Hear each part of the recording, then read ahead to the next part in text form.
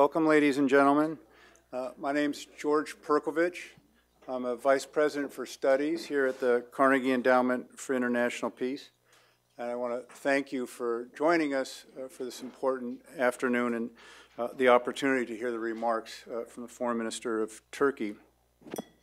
He will be talking about absolutely vital issues today of the Middle East, Turkey's relationship with NATO, the Iranian nuclear negotiations, all super important issues in the United States, in Europe, Middle East, and with global implications. We are honored to have Foreign Minister Çavuşoğlu here from Ankara. He will be making his remarks as we spoke, and then we'll be... Yeah, okay, and then we'll be taking questions and offering a discussion before he has to depart. As we mentioned, there's no challenge of difficult issues confronting Turkey, its allies, and other states in the region. He will be addressing those. One of them that we've worked on here at Carnegie in particular is the challenge posed by Iran's nuclear program and the diplomatic effort to deal with that. And we've just published a book here with a colleague, Sinan Ulgan and I, and so it's available outside if anyone is interested on Turkey's nuclear future looking forward. But as I say, the minister will speak and cover a whole range of these issues, and then we'll have a discussion from thereafter. Minister Çavuşoğlu is minister since the last 2 years, but previously he was the Minister of European Union Affairs and also is one of the founding leaders of the JK Party in Turkey. So with no further ado, Mr. Minister, please.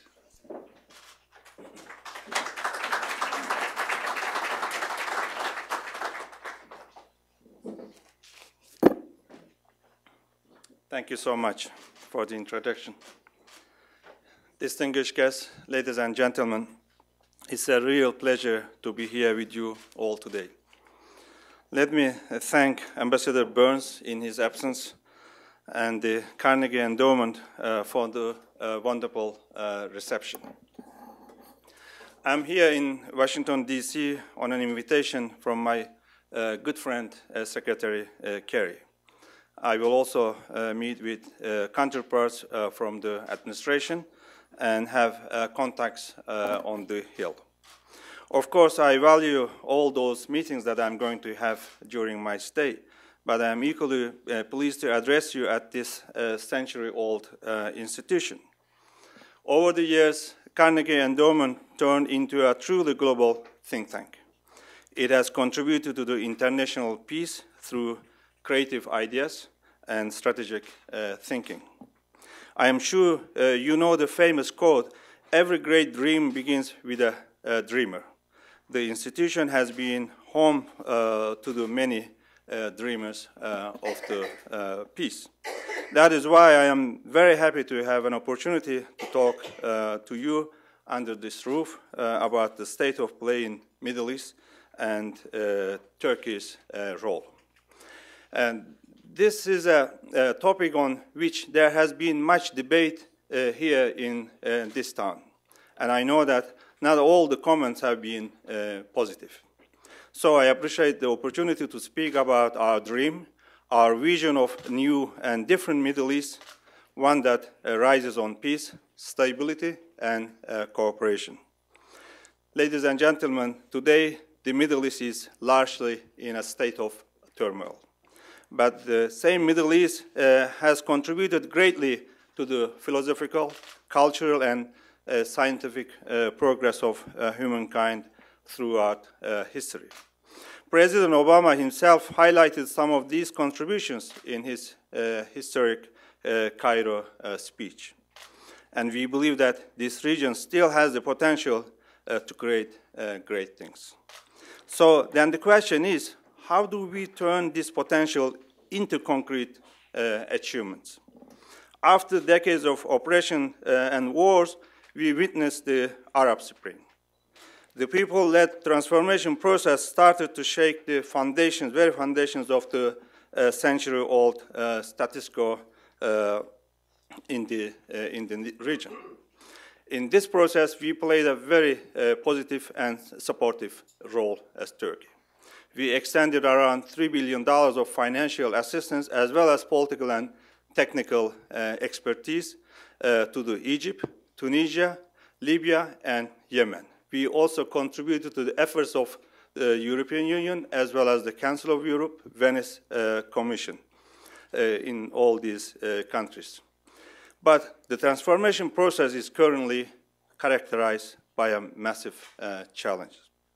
Let me identify some of them and also share my views for dealing with all these challenges. The conflict in Syria affects Turkey the most. The situation has become more complicated with the emergence of Daesh, or ISIL, you say here in the United States. In other words, the situation in Syria has become a serious national security concern for my country, Turkey. We have provided significant contributions to the international coalition as an active member. We have mobilized our military and other resources in its support. So we agree on the existence of a major threat in our immediate neighborhood.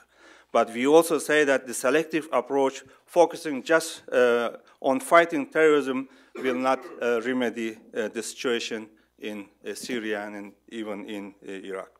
The political vacuum in Syria has to be filled with a representative government based on the legitimate aspirations of the Syrian people.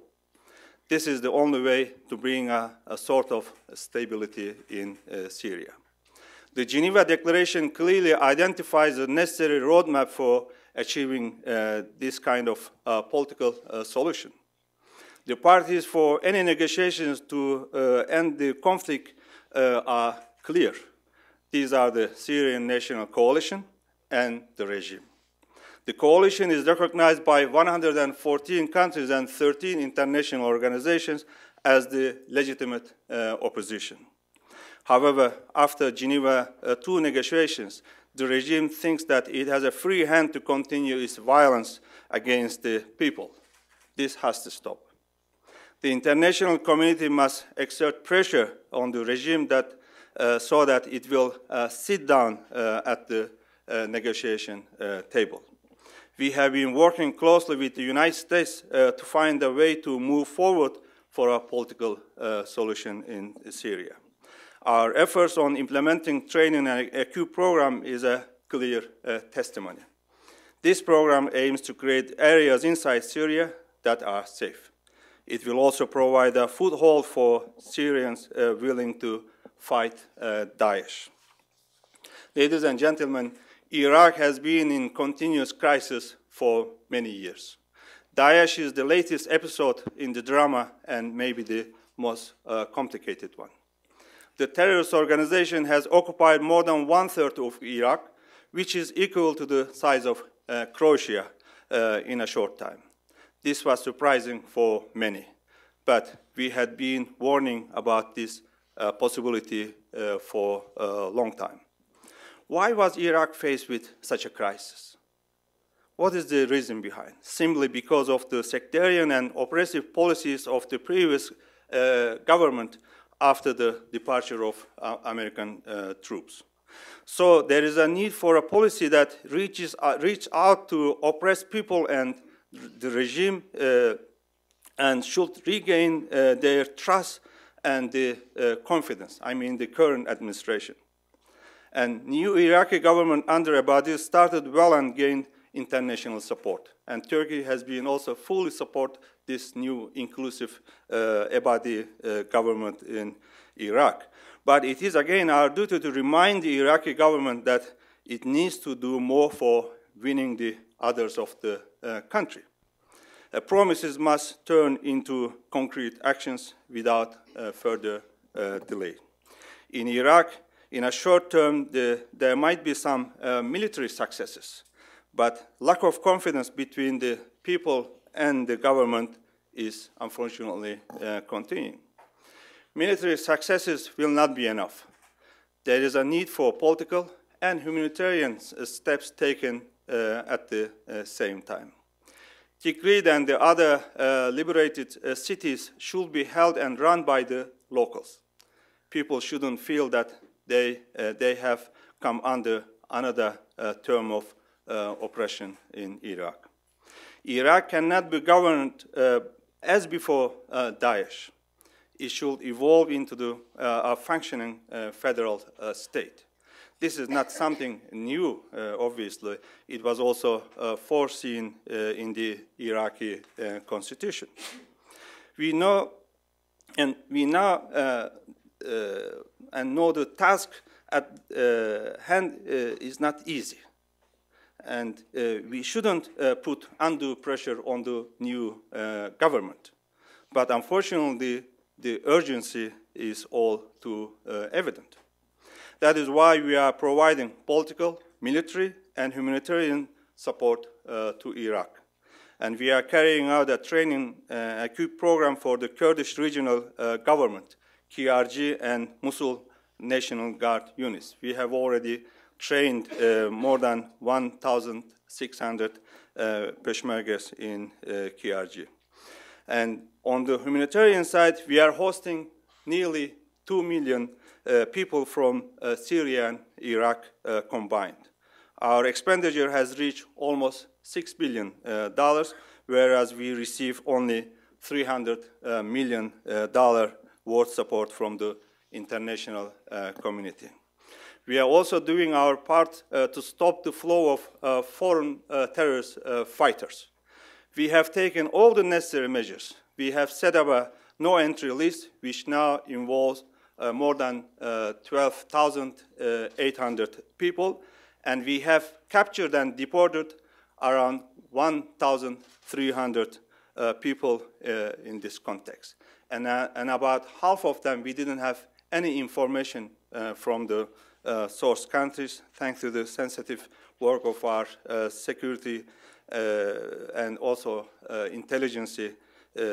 We have captured and deported them to the source countries, and we inform all those source countries of these foreign fighters.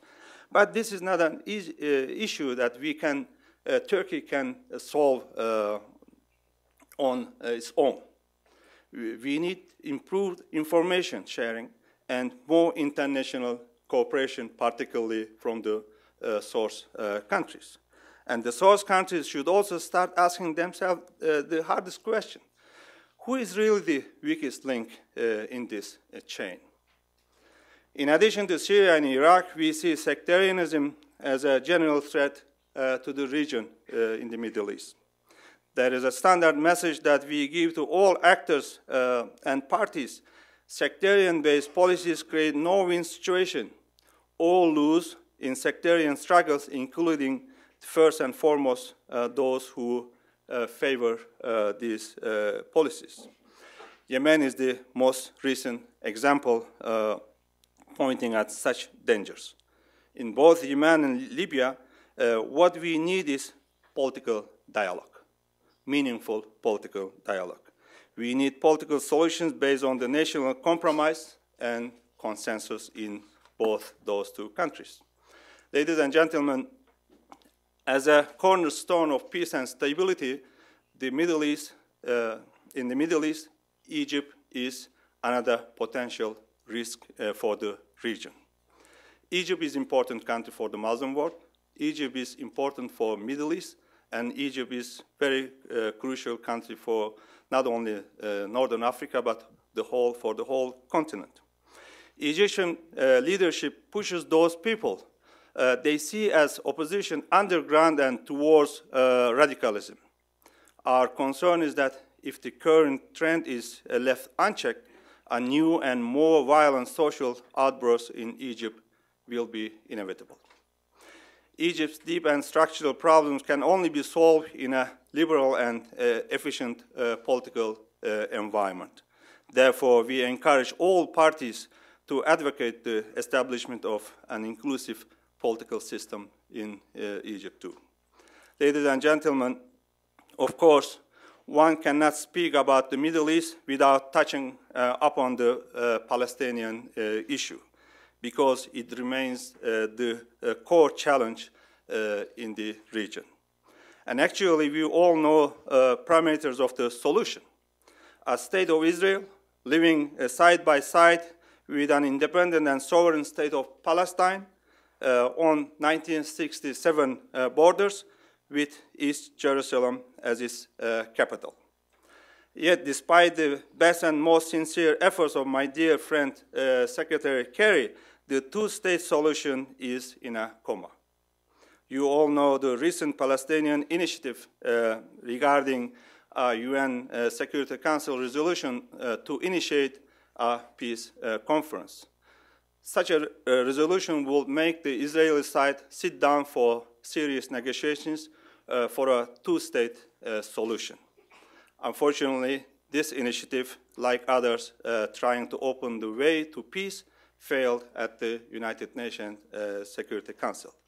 The main body responsible for protecting international peace and security once again proved incapable of performing its task.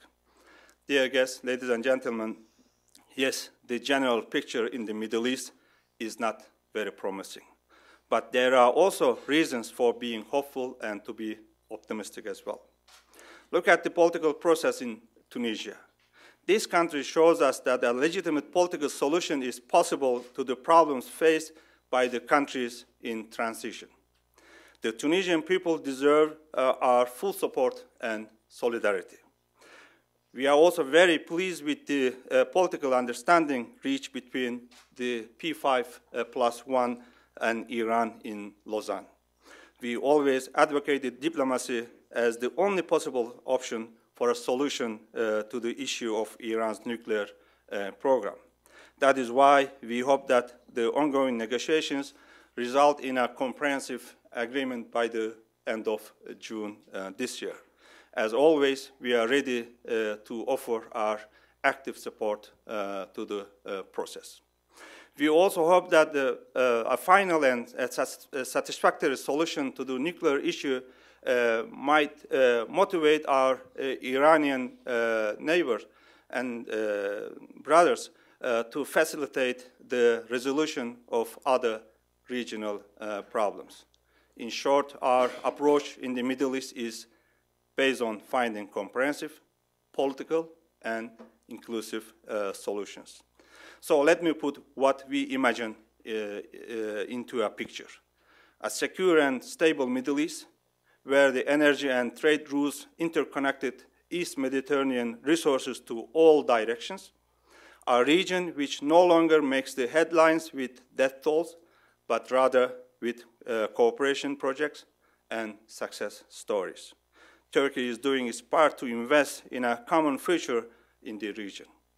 We are putting a lot of efforts in increasing and liberalizing trade, lifting visas, expanding investments in the region. On the humanitarian side, being the third largest donor in humanitarian aid in the world, we continue to extend our helping hand throughout the region. We are trying to ease the pains not only in Syria, but also in Iraq and Palestine. In Iraq, we are among the first to come to the help by sending 750 trucks containing food kits, tents, bedding, blankets, medicines, and medical equipment. Our official humanitarian assistance to Gaza only last year is more than $19 million. And we will continue to work for a better future for everyone in the Middle East. Ladies and gentlemen, dear guests, I know our topic is Middle East, but speaking as the Turkish Foreign Minister in Washington, I will not be doing my job in full if I don't mention two other issues. Two issues which have created mistrust and confrontation in our region for a long time. First, Cyprus. We have a window of opportunity to find a political settlement to a problem that has been with us for more than 50 years. And we believe 2015 will be an important year for the settlement of the Cyprus issue. Our commitment for a solution is as strong as ever. We expect the negotiations to resume very soon after the elections in the north. And the Turkish side is ready to go to the extra mile to make a lasting settlement possible before the end of this year. But ultimately, it takes two to tango. And what is needed for a settlement is true political will. If Greek Cypriot side and the Greece showed a similarly strong political will, there is no reason why a settlement cannot be reached by the end of this year. As always, the active involvement of the US will be important in the critical period ahead. Second, the Turkish-Armenian relations. We have been working since 2009 to overcome the division between these two ancient peoples. Two people who for centuries coexisted in peace and harmony. Let me underline this point. Turkey shares the suffering of Armenians. We try with patience and resolve to establish empathy between two peoples. We continue to believe that we can build a peaceful common future only through dialogue. In this context, our President's message last year on the events of 1915 was a historic step. The recent statement of our Prime Minister in January, was another step forward representing our humane perspective. And a couple of hours ago, Prime Minister Davutoğlu extended his condolences to the Ottoman Armenians who lost their lives under the tragic circumstances of World War I. And he also announced that in parallel to the remembrance ceremonies around the world, a ceremony will also be held at Armenian Patriarchy in Istanbul on 24th of April. This is another step of historic significance. And we will continue on this path. And we will continue to work for a framework that both addresses the historic aspects of the problem and also helps solve the Nagorno-Karabakh issue. Dear guests, ladies and gentlemen, geography is destiny. And today we stand at the crossroads for the region. We in Turkey believe in the promise of our region and its peoples. We are willing and able to stand up to the existing challenges. And so is the United States. The history of Turkish-American relations is full of success stories we wrote by working together. Our past achievements in Afghanistan, in the Balkans, and elsewhere is testimony to what we can do together in the future. That is what gives me the confidence to say that Turkey and the United States will continue to work as close partners. Because by working together, we have a better chance of creating a bright future we imagine for the Middle East. Thank you very much.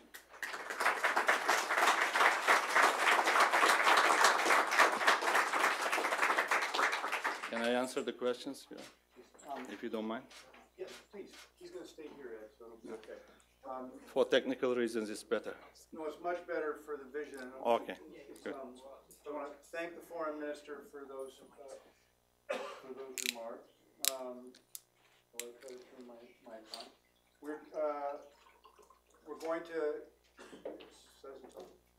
We're going to take questions, and we will do it in the normal way that we do things here, which is raise your hand.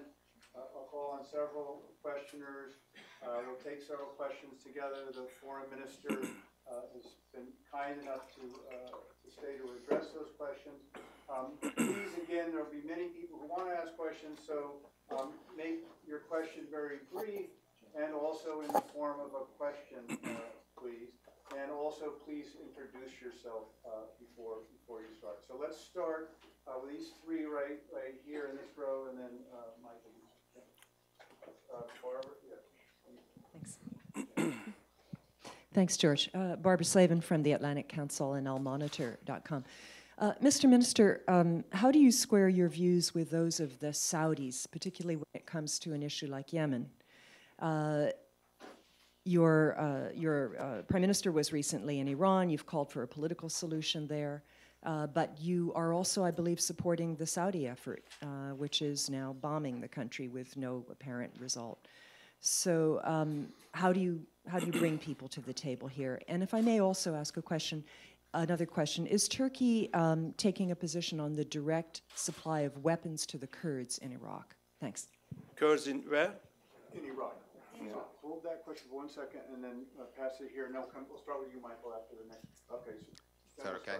Yeah, go ahead, Michael. Michael Gordon, New York Times. On a different subject, sir, you mentioned the negotiations with Iran.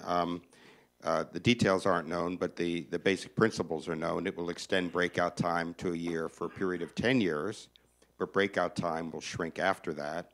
No facilities will be closed, and Iran will be allowed to do research and development on centrifuges. What is Turkey's position on this agreement, since the main elements are known?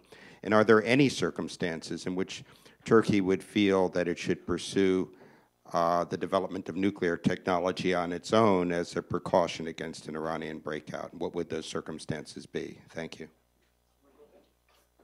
Okay. Well, unfortunately, the situation is Yemen is concern for all of us. And Houthis took the control of the whole country. And democratically elected president had to leave the country due to the security concerns. Of course, due to the invitation of the legitimate president, Saudi Arabia-led GCC countries had the operation. And this operation became legitimate. And in principle, we supported this operation. And we announced that we can, if they need, we can support, we can give them logistic support and intelligence as well. But so far, we haven't received any demand from the Saudi Arabia-led coalition. But at the end, Turkey is for political solution and immediate ceasefire. And humanitarian aid, we are very sensitive in that. And broad-based political dialogue. Meaningful political dialogue, and possibly national unity administration or government in Yemen. That is what we need, and that is Turkey's position. And I was with Erdogan in Tehran, and he was very straight with our Iranian counterparts that what Iran is doing, their sectarian policies, ambitious in the region is not helpful. And not helping their interests either. So we were very clear with Iran, but Iran should be also involved in the process, in this process that I mentioned in Yemen.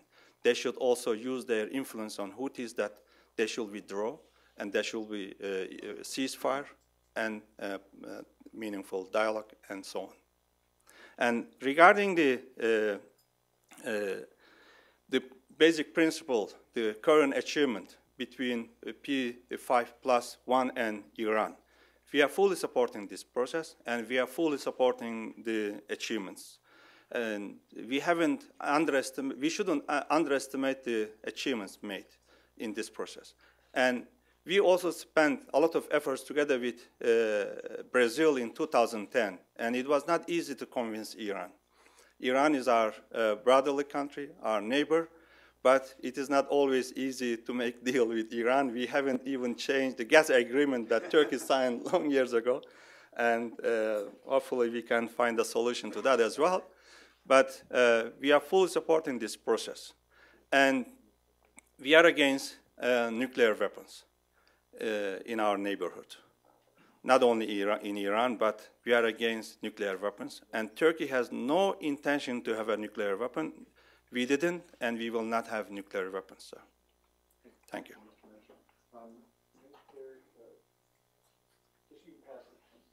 And then these two gentlemen right next to you. Yes, I'm Tom Deval here at the Carnegie Endowment. Minister, thank you for your remarks. I'm going to ask you an Armenian question without mentioning the word genocide, apart from just now. You already did. I already did, yes. But you yourself today, and also the Prime Minister and the President, have gone much further than Turkish officials in the past in acknowledging the suffering of the Armenians.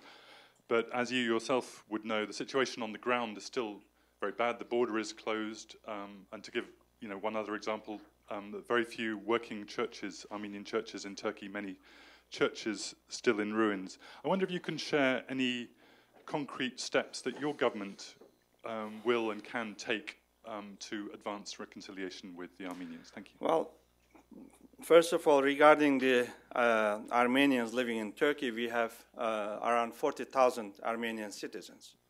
I think there are two candidates as well from different parties. One of them is from my party. They are enjoying all the rights. And they are also enjoying the rights that the Turkish government and the state has been giving back. I mean, this is not something, not that we give it for free, but it was their rights taken in the past in Turkey. But it's not only them, that all the religious minorities have been enjoying all the, we have been giving their properties back. We have been renovating the church, chapels, and synagogues. We just inaugurated a grand synagogue in Edirne recently, and Turkey restored that. And we restored Armenian church in Akdamar Island in Lake One. And Armenians get together every year for worship in that church. And we need to do more, and we are supporting the Patriarch as well, Patriarchy in Istanbul, based in Istanbul, and also Armenian foundations.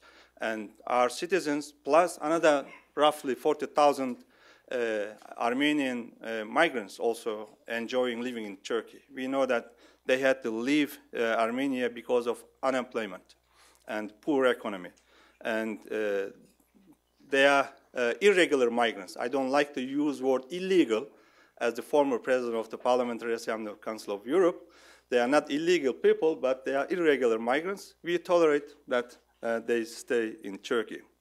And regarding the Turkey-Armenian issue and reconciliation, we are for reconciliation. And we have been spending a lot of efforts, particularly since 2009. Of course, this year, Armenia and Armenian diaspora focus to influence the world public opinion on the events of 1915. So we are not expecting any positive response from our Armenian friends, but we understood that we have to look forward, and we need to overcome all these issues. And the statements of President Erdogan and the Prime Minister Davutoğlu's two statements are a kind of turning point in Turkey as well. So we have been taking courageous steps towards reconciliation.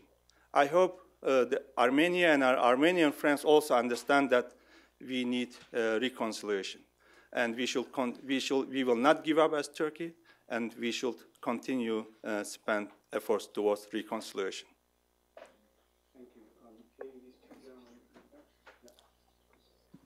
Thanks, George. I'm Mahir Zenal from Turkey's Today Saman Daily. Mr. Prime Minister, I'm wondering if you remember last year your government... Did you call me Prime Minister? Thank you. Oh, I'm sorry, Mr. Prime Minister. I was wondering if you remember last year your government kicked me and my family out of Turkey because I tweeted a single report on Twitter, and also your government has recently arrested journalists Hidayet Karaca and Mehmet Baran. So how do you reconcile these incidents with the democracy and media freedom in Turkey? Thank you. Thank you for being concise. Thank you. And this gentleman here will take the two, and then... Hi, thank you. I don't have a question, but my name is Abdul Halim Rijal. I'm originally from Somalia. I'm a Somali American. And I thank Mr. Foreign Minister and welcoming him here. The success for Turkey, everyone knows it's Somalia. So thank you for your government, for your people, and Mr. Erdogan, who went to Mogadishu in 2011. During that time, no one was going to Mogadishu. Today, Mogadishu and Somalia it stands where we are because of that leadership and the vision that Mr. Erdogan showed. I went on the the Turkish Istanbul conference on Somalia, and at that time I met with Mr. Erdogan when he was the prime minister, and I promised him at the time, I say to him, I don't know what to give you as a gift because it was very quick. So today I have a gift here. I will give it to the embassy. It's a book. It's not any book. It's the Quran. Our book, is the divine word of Allah subhanahu wa ta'ala. And this is where Daesh al-Shabaab is the same book that's read by 1.something billion Muslims that has been hijacked by a bunch of criminals. So thank you very much, and I will give it to the embassy. Thank you. Should I? Yeah, go ahead with the question and then we'll go to the back. Well, media freedom is crucial for democratic societies. And as the former president of the Parliamentary Assembly, which is the home of rule of law, democracy, and fundamental rights, and I am fully for free media and freedom of expression. However, in democratic societies and countries, nobody is immune from persecutions because of his or her profession. And regarding the journalists in Turkey, the latest Committee to Protect Journalists, CPJ, reported 7 journalists imprisoned in Turkey. And when you look at the list, none of them are persecuted for their journalistic work. And as a matter of fact, 5 of them charged with serious crimes such as homicide, causing injury with weapons, bank robbery, forgery, throwing Molotov cocktails to the security officers. And 2 of these journalists have been released. And we see the similar cases in other democratic countries as well. For instance, following the news of the world phone hacking scandal in the UK, the news editor of the said newspaper, Ian Edmondson, was sentenced to 8 months. And Andy Coulson, editor of the News World, was also sentenced to 18 months in jail for conspiring to hack phones in 2014. And there are also other similar cases I have to give here in Italy, Greece, as well as this country, United States. For instance, Francesco Gangemi, the 79-year-old editor of the monthly magazine Dibattito, it means debate, and Alessandro Sallusti, editor-in-chief of the Milan-based daily, are prisoned for charge of libel, perjury, and criminal defamation. Let me give you another example. There is also another example in Greece, but since it is our good neighbor, I don't want to give this example. Another example from this country. Barack Brown, he is a US journalist, and he has been sentenced to 63 months of imprisonment in January 2015 for involvement in activities of hacktivist group called Anonymous. So for me, even one journalist in prison because of his or her journalistic work is unacceptable. So is for Turkey. Therefore, Turkey cannot tolerate any parallel structure, particularly hostile structures in the state structures. And no democratic country can tolerate this either. Thank you. 2 gentlemen in the back that are close by each other. Look this way also. Thank you very much. My name is Tyler Thompson. I'm with United for Syria. I was hoping that you could expand on, we've been hearing that Turkey backs the idea of either a no-fly zone or some sort of protected zone to save Syrian civilians along the Turkish border. And I'm wondering if you could sort of expand on what the Turkish policy is on that, and also explain any roadblocks or obstacles that the United States may be presenting in the for protecting civilians. Can you repeat the last part of your question? The obstacles in the United States? The obstacles that the United States might present to Turkey in implementing this type of protected area. Thank you. Okay. Thank you. Just pass the mic to the gentleman there, and then we'll take the two together. Karen Israelian Embassy of Armenia. Thank you very much, Mr. Foreign Minister, for your address. Given your extensive experience in the European affairs, in your tenure at the Council of Europe's Parliamentary Assembly, I just wonder if you can comment on the fact that on April 15, 2015, the European Parliament has adopted a resolution which officially recognizes the tragic events that have faced the Armenians during the Ottoman Empire as a genocide, and where it calls upon the European Council and the European Commission and Turkey as well to recognize the events as the genocide and to come to terms with your past, and thus pave a way for a genuine reconciliation between Turkish and Armenian people. Thank you very much. Thank you for the questions. Before I answer this question, I forgot to respond to my Somalian friend. Thank you very much for the gift, first of all. And we are doing our best to support Somalian people. And we just built a hospital with 200 beds, and Turkey is running this hospital now. But hopefully in 5 years' time, we will hand over to the Somalian that we are training them right now, the doctors and the staff, and then hopefully they will be able to run that hospital. And we also build hospitals in other African countries, including Sudan, and serving not only those people of those countries, but citizens of other African countries. And we are supporting the development projects in almost all African countries, and we will continue. And thank you very much for the gift once again. Regarding the safe zone, Turkey proposed safe zone with air cover or no-fly zone. We know the realities of the region very well. And as I mentioned in my introductory speech, we warn our allies and the other countries in the coalition right now about the possible developments in Syria and also in Iraq. Unfortunately, our recommendations or advices were not taken into account. Now, including the United States, our friends regret that they didn't. Now we are proposing a safe zone because it's a must in Syria. First of all, we need safe areas. Now we are implementing the train and equip program. And we need safe zones in Syria for the success of this program in the ground. Secondly, you know how many refugees living in the neighboring countries, Syrian refugees, including Turkey, more than 4 million. And you know how many IDPs in Syria, more than 8 million.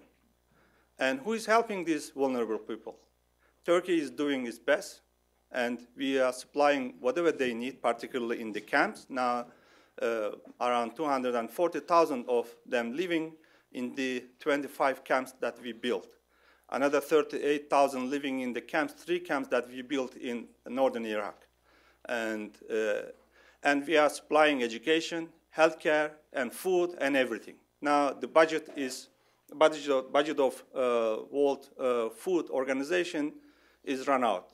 And we have to support those vulnerable people living in Turkey, not only in the camps, but in all over the Turkey. But these people deserve better. Can we give proper education to the children? There are 500,000 Syrians in Turkey at the age of education. And we have been able to give education to only 140,000 of them. What will happen to another 360,000 Syrian children? And we have more than 100,000 newly-born babies Syrian babies in Turkey.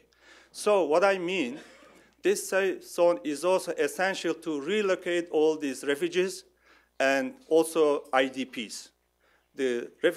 Our guests in Turkey living in better condition than the ones living in other neighboring countries. I'm not blaming them because they are also doing best, but they cannot afford, actually, particularly Lebanon and Jordan. So we need to relocate these people in this safe zone with all the infrastructure that they need, school, hospitals, and whatever they need. So that's why we propose this safe zone.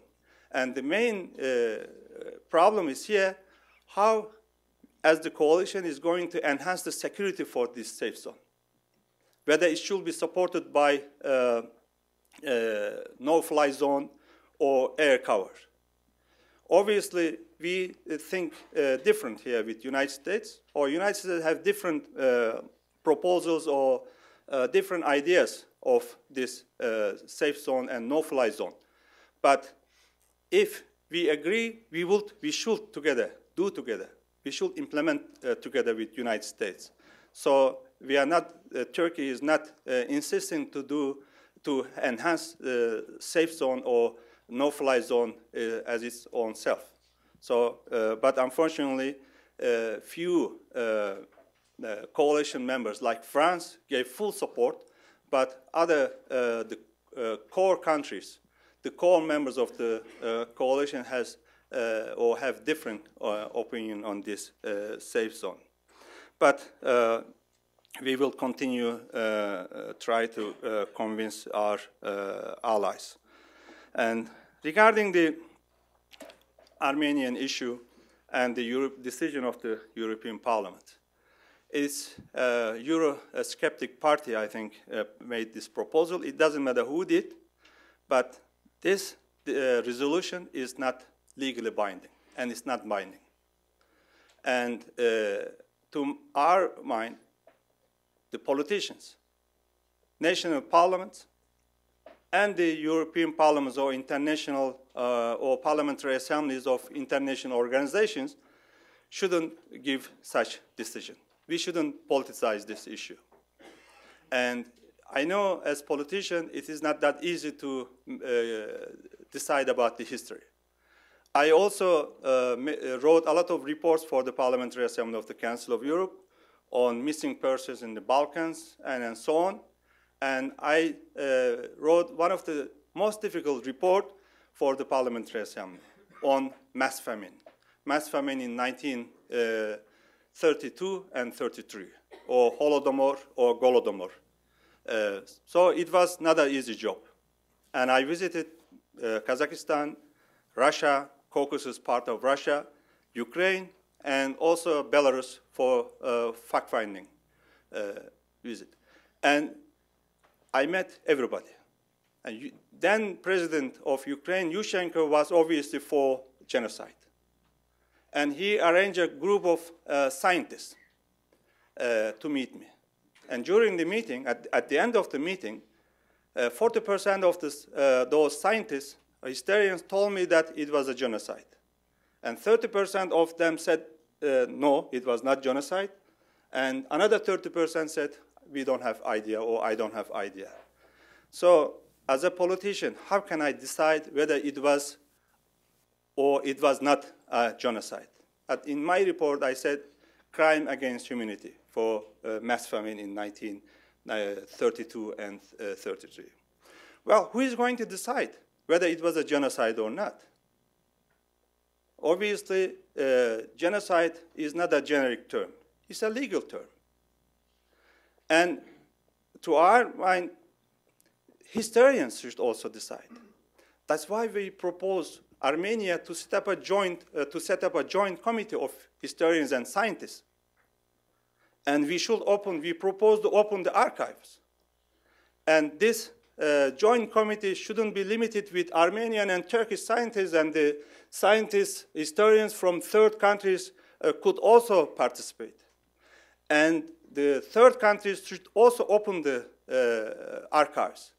And we committed in our letter, in the letter of Prime Minister Erdogan, we committed to accept the outcome of this study. So what else do you expect from Turkey? Why don't we set up this joint committee of historians? Let them study, let open the archive, and we will accept the outcome. Otherwise, it's easy to convince parliamentarians to sign the resolution or to adopt the resolution, but it doesn't help to solve the problem. It didn't. In the past, the national parliaments of some countries in Europe, in Latin America, adopted such resolutions, but it didn't help. I think Turkey and Armenia and Turkish and Armenian people should solve this issue together. Thank you. I think we have time for one more. I promise this gentleman here. Thank you. Thanks very much. Abdulrahim Fuqara from Al Jazeera. You have peace and stability in Europe, and then you have chaos in the Middle East. Do you ever regret having invested so much effort and attention in your Middle East policy? And are you ever concerned that Bashar al-Assad, if he stays much longer in power, is going to suck Turkey into the vortex of Middle Eastern chaos? Thank you. Thank you very much. It's true that despite all the challenges that European societies have been facing, like economic and financial crisis, migration issues, and integration, and also international crime and organized crime and international terrorism, climate change, I can name more. Despite all these challenges, the European continent is still the most stable and most developed and most democratic continent. And we never regret for investing in Middle East. You cannot always succeed, but we should do our best to support the Middle Eastern people. And we should support the countries suffering from all these crises. That's why we give full support to the new Iraqi government, inclusive government. And regarding Syria, yes, we have to eradicate the bloody terrorist organization, Daesh. But meanwhile, we should also eradicate the root causes of the problem. Yesterday, there was no Daesh in Middle East, in Iraq and Syria. There was Al-Qaeda. Daesh was emerged from Al-Qaeda in Iraq. Then they got support from different circles, and they moved to Syria, and they got a lot of support from the regime. That's why they have these Russian, Chinese, and Serbian-made weapons in their hand. And then when they feel themselves strong enough, they went back to Iraq, they captured Mosul, and they also kept our consular staff as hostage for 102 days. And at the end, we were able to bring them through a smooth operation. That's another story. But, and in Mosul, the Shia militias of Maliki, around 70,000 of them left Mosul. And they left all these heavy weapons behind. And Daesh got them. Tanks, artilleries, and even missiles. And all these heavy weapons, American-made one. Now Daesh has American and Russian-made weapons in their hands. And they advance in both Syria and Iraq with all this power. But if we don't eradicate the root causes, yesterday it was Al-Qaeda, then Al-Nusra, then Daesh, and tomorrow we don't know who is going to be emerge as terrorist organization. So the current situation and the regime is the fertile ground for the radicalization and terrorism in Syria. Therefore, Assad must go, and we cannot unite the people of Syria around Assad anymore, because this regime is killing. As long as Assad stays, they will continue killing people through the barrel bombs, through the chemical weapons, through the crawling gas, and air bombings. And Aleppo is a very strategic town, and around 2 million civilians living there. Therefore, we never regret for where we stand for the Middle East, and Turkish foreign policy is multidimensional one anyway, and this multidimensional and proactive policy is complementary. They are not alternative to each other. Thank you very much. Thank you. I want to thank, on behalf of everybody here, I want to thank Foreign Minister Çavuşoğlu for your remarks, and especially for your taking all these questions and addressing them. Wish you well on the rest of your stay here, and please come back and join us again. Thank you very much. Thank you.